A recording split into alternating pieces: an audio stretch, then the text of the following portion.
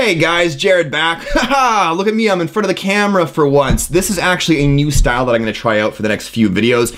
Gauge the audience reaction, see if this is something you guys are into. You know, it's time for a change. You know, everybody always has their cameras facing down at the table, and I just felt that, you know, I could put a bit more of a personal touch on things if I put my face in there, as well as my winning smile. So anyways, hopefully you like this new style. Let me know what you think at the end of the video in the comments below about this style. But anyways, please don't ask questions about the background. I don't know what I'm saying. I know you're gonna ask questions about the background, so I'll do my best to answer them in the comments below.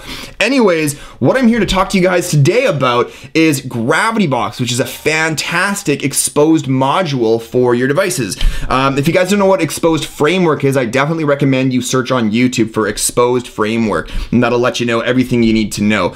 That said, once you've watched those videos and you said, holy smokes, that looks super cool, I gotta have it now, and you've installed it, we can move on to GravityBox. So let's go ahead and move on to GravityBox then. Alrighty, so in order to get to GravityBox, there's two options. You can either click on one of the links in the description below to go directly to the GravityBox module itself and install it manually, or after you've installed Exposed Installer, what we can then do is actually go to download here, and just in the search box there, just type in GravityBox, all one word, and it'll end up popping up with that right there. Now there's two different versions for GravityBox. There's a KitKat version and a Jelly Bean version. So if you have Jelly Bean on your device, flash the Jelly Bean version. If you have KitKat, I'm pretty sure you know what to do.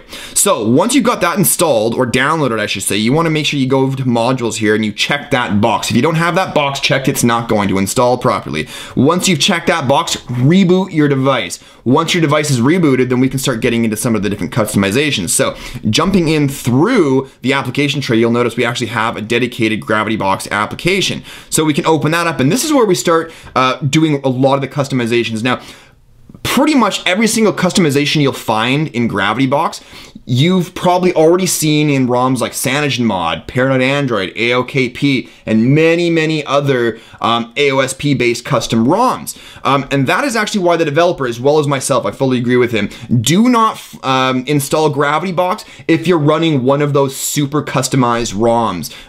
Like say for instance, the Samsung Galaxy 4 stock firmware. Even if it's customized and it's rooted or whatever, don't do it, because those ROMs are heavily customized and already have certain things baked in. You're just gonna bork your device up. Okay, so that said, if you do, and what I'm running right now on my Nexus 5 is actually a stock ROM, stock Nexus 5 ROM rooted, and that's it. That way I can get a clean sort of take on GravityBox here. So let me take you through some of the tweaks that I've done myself that I thought were the coolest. I'm not gonna go through everything because it's gonna take forever. So starting out from the lock screen, actually, you'll notice, hopefully you can see, let me just see in the camera, yeah, you should be able to see, we've got this little sort of green half arc around my lock screen ring there.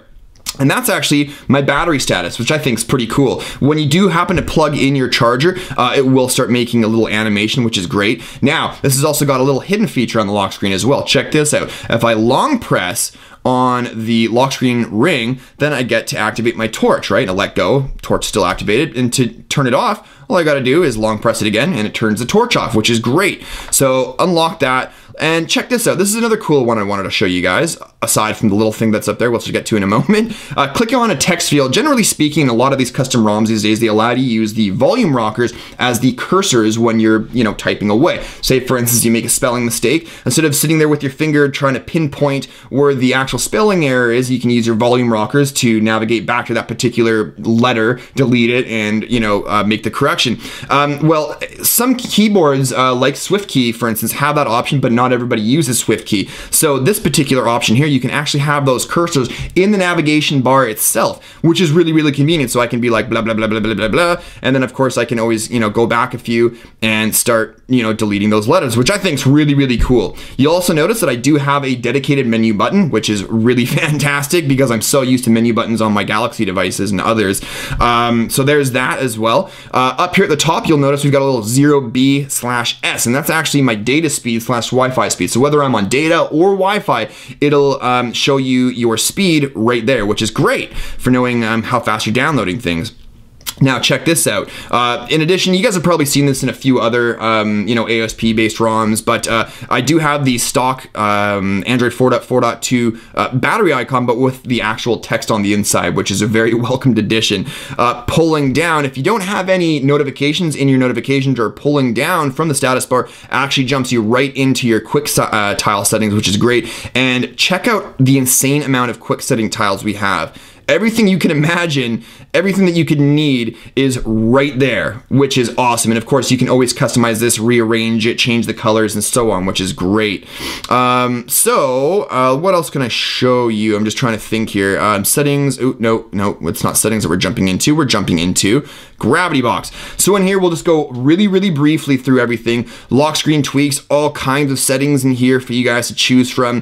Turning your AOSP based ROM into a fully customized ROM that you did all by yourself, which I think is a really cool thing. Lots of great options in there. Navigation bar tweaks. I don't know if this is where we just came from. I can't remember. Yeah, no, it wasn't. Okay, good. Pie controls. We do actually have pie control. Check this out. Bam! Pie control. So if you wanted to use immersive mode and you wanted to get rid of your status bar and your navigation bar, you can go ahead and take advantage of pie control so that you still actually have the ability to go back into your home screen and so on, which is awesome. Some different power tweaks in here, which is actually just your power menu. Long pressing the power button, power off, reboot, which has all the options, soft reboot, reboot into recovery, yada, yada, yada, screenshot, screen record, as well as expanded desktop, and that's it. So that's great for that. And we've got display tweaks. So just a few display tweaks in here for you guys. One thing I did want to touch base on actually is in phone tweaks here. And if we scroll to the bottom, you'll see that it says smart radio. It's experimental. I'm not exactly sure what it does, though. If you're not familiar or you're not experienced in reflashing radios to your device, I would recommend staying away from this just in case it borks up your device and you don't know how to flash a radio, which means now your cell service is gone, your Wi-Fi is gone, etc. We've got some various different hardware action keys for you guys there. One thing that some of you guys might find really interesting is the launcher tweaks. So we've got launcher tweaks here. Generally speaking, Nexus 5 doesn't allow you to control the numbers of rows and columns, but this actually adds that ability, which is awesome if you don't want to use a third-party launcher. And then, of course, last but not least, we have miscellaneous tweaks. So we've got various different things in here, so you can adjust, move around the recent tasks bar, and that's actually something I haven't showed you yet. Jump into recent tasks here. We've got the RAM bar up here at the top, as well as the clear all recent tasks button, so you can rearrange that to top right, bottom, blah, blah, blah, as well as the tasks bar. And then, of course, you have the torch auto off, which is set by default at 10 minutes. Anyways, guys, that is GravityBox in a nutshell. I mean, I could spend more time, probably about a good half an hour, going through every single tweak with you guys, but I'm not going to. So anyways, I definitely recommend you guys check it out if you're running a stock Android ROM, and it's rooted, obviously, and of course you need to install Xposed framework, but once you do that and you get yourself some GravityBox action, I think you guys will be very pleasantly surprised with all the different tweaks and modifications that you can do with your device. Anyways, I hope you liked it, and I hope you liked this video, and I hope you liked this new style. If you did, let me know what you think in the comments below, but that's basically it for this video though, guys. Thanks as always for watching. If you liked the video, click that likes button down below, and if you're new to the channel, subscribe for more videos in the future. That's it. Thanks as always for watching, guys, and we'll see you in the next one. Cheers.